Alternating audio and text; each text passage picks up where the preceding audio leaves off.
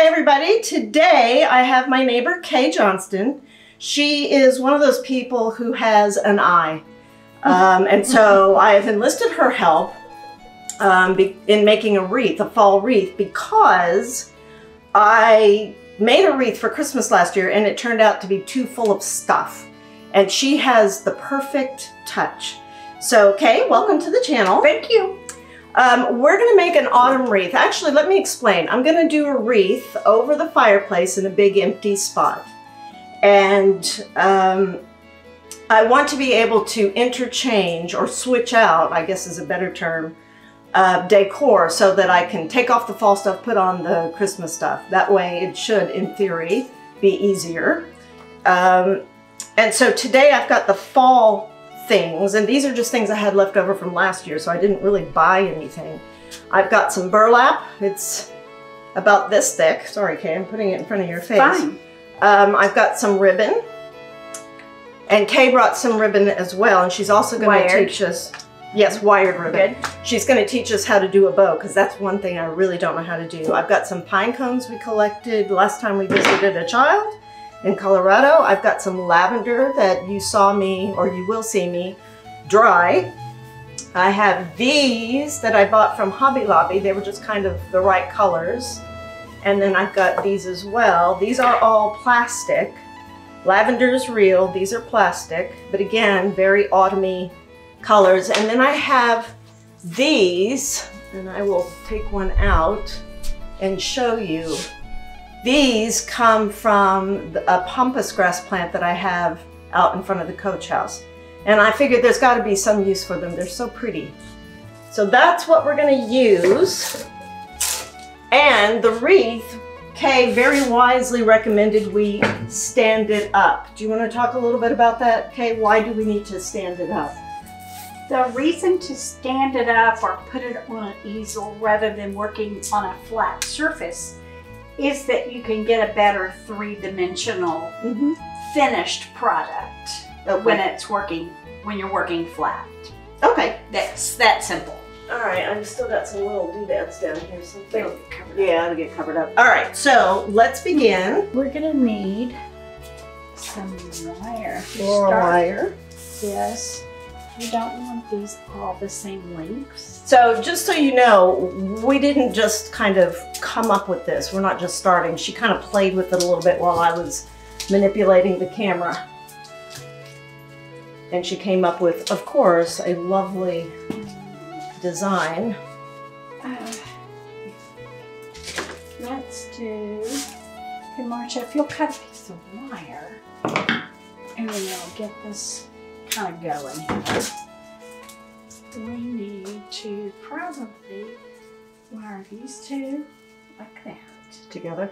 Then we will wire it to the wreath. This just makes it easier to manipulate. Okay. Now, is that going to be long enough of a piece?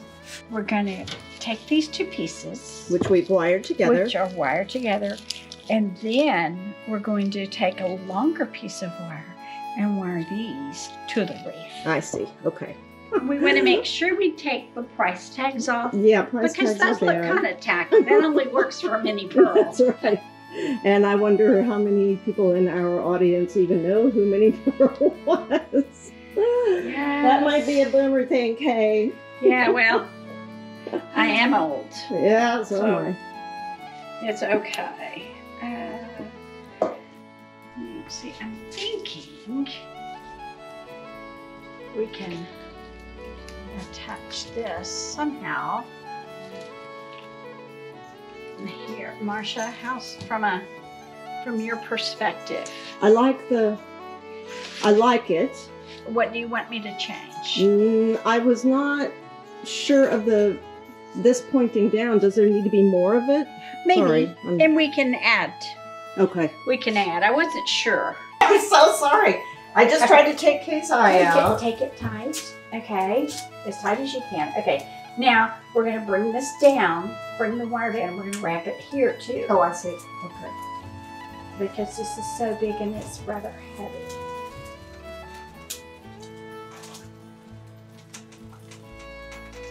Yeah. And it really doesn't matter where the wire ends up because we can cut it or hide it. I would never have thought of this. I'm so glad I did think of consulting you. It's not a... Okay, let's look at it. Oh, I think it's looking kind of fun. It is looking fun. Look at that. Marsha suggested we need some more of these down here. Yeah, a little bit more of the... I agree. What are these called?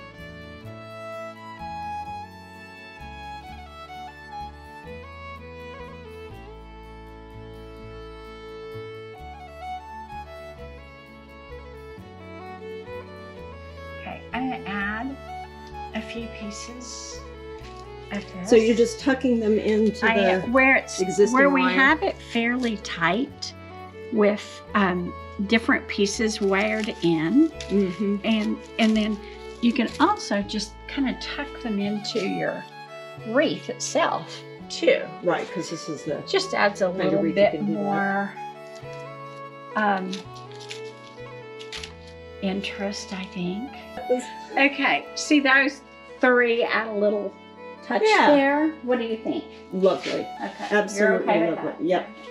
Now, let me... Are we going to do some on the bottom, going that way or just this way? We can. See, that's my tendency to overdo. So you go with your gut. What we might want to do before we do any more over here is make our bow. Okay. And we can make the bow, and then also just take some long lengths of the ribbon. It's not attached to the bow, and kind of work it in. So while I was fiddling with both cameras, Kay was fiddling with things to go on the wreath. And she has come up with a lovely idea for, and show us where it's going to go. Okay. So what you did is you looped it, and then you just kind of wrapped the tail around it. I took burlap that's, I don't know, maybe that's 5 inches, 6 inches wide. It is not wired, so it's very soft. You can't make a big loop with it or it'll just be limp. Right. So I just made 3 loops. Okay. Tied it up tight as I could with wire. And it has a shorter tail and a longer tail. Gotcha. Now, I also took a little piece of this and I stripped all the lower leaves so they wouldn't be all sticking out in here. Gotcha. It's just crammed into this wreath. And then we are going to just kind of wire that's going to look that so pretty in there. And then we can decide if we want the tail just to be, right. We might attach it up or just let it be. So we're going to put that in there. Okay. So we're thinking about just putting it right in there. It's not a big crazy bow. It's just kind of a... It's just kind of nice. What do you think about that there, I Marsha? think it's you like gorgeous. this? You like that location? Yes, very much so. Yeah, it shouldn't be level with this one. Mm-hmm. You want to keep it as asymmetrical as you can. And then we've got that piece hanging. That's dovetailed. That is absolutely gorgeous. And then you've got that little piece hanging. I love it. I feel like this needs a little something. I think it needs a little something in the middle. Yes, I do. How about... And I also think if we could take this and attach it right there, just like right there, so that it folds. it gives it a little more dimension. Okay, so they can see. Well, it's just, wrapped it. I just wrapped it around a little piece of branch, tied it into a knot, and then just kind of poofed it out a little bit. This is what I mean by the eye.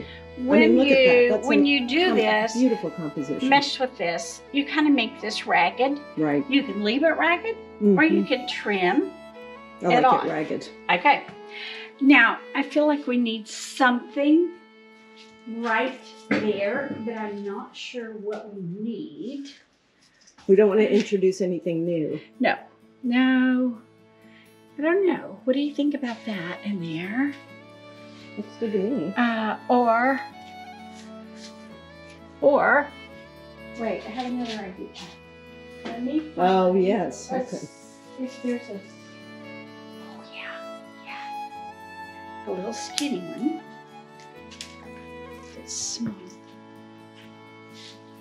What if we Got it coming out this direction. Yes. Put it in here. I'm just kind of jamming it into this grapevine wreath somewhere where it'll stay. It's kind of hard to get it in there. I like that piece there. That's lovely. I'm just tying them onto the stems. And that stem I'm not feeling real good about, so I'm going to take it up through the pumpkin itself because it might cause it to break off. Gotcha. Yeah, these pumpkins are real. I use these skinny ones for, oh, that's cute. Yeah, just hang a few like that. What do you think? Yeah, I think that's a very good idea. I use these pine cones in my fire starters. And I have some fire starters right over here. They don't look like much. They've been sitting out in the weather for over a year. But you take pine needles and wax and pine cones in a little paper cup and put them in the fireplace under some kindling, and they are actually pretty darn effective. A lot easier than trying to get a fire started just with kindling. Okay. Okay, so now we're going to tie it on. If we think, let's hold this. Let me hold it up, Marsha. Maybe you can get a feel and see if you kind of like the pine cones hanging. I love it. It's very quirky. Perfect. I love it. Here's where I'm going to tie. I'm going to just tie it. I'm going to tie them to a couple of pieces of branch in here. Don't